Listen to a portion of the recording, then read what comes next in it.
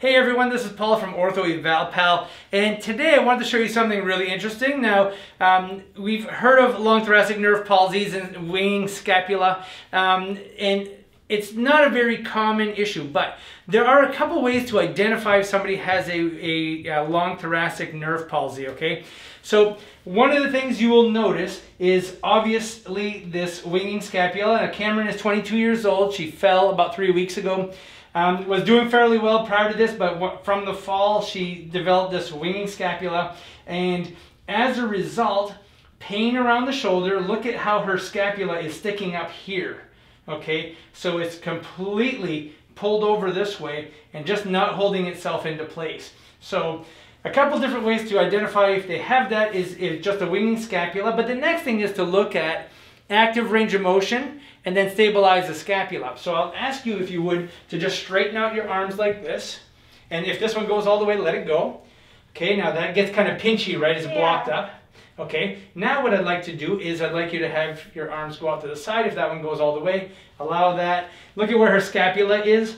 Okay, and her arm is at about 45 degrees. Okay, so what I'm going to do now, you can rest, is I'm going to take this scapula and I'm going to put it in place. Now sometimes it's hard to identify if it's a scapular issue or not. With Cameron here, it's not.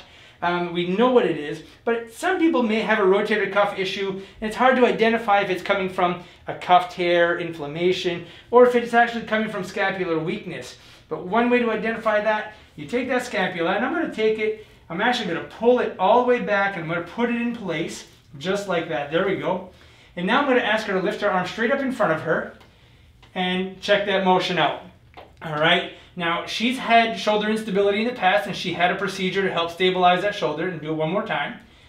And so just by putting her scapula in place and seeing this significant improvement in range of motion, we know, you can rest, we know that this is a scapular stability problem.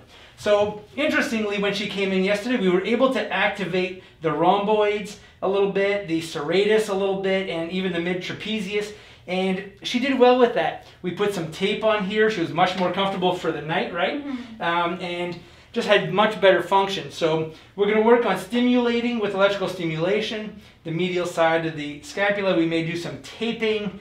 We might even put her into an S3 shirt or some sort of a stabilizing shirt that holds the scapula in better position. But ultimately, work on the rotator cuff, but with good scapular stability. So that's going to be our emphasis. If she doesn't seem to show some improvement, within the next couple of weeks, then an EMG is indicated, and then we kind of go from there. But I think we're going to have some good success. We've had success with her in the past with an injury similar to this. So I think we'll do well. So folks, I hope you enjoyed today's video. If you did, give us a thumbs up. Be sure to subscribe, and thank you very much.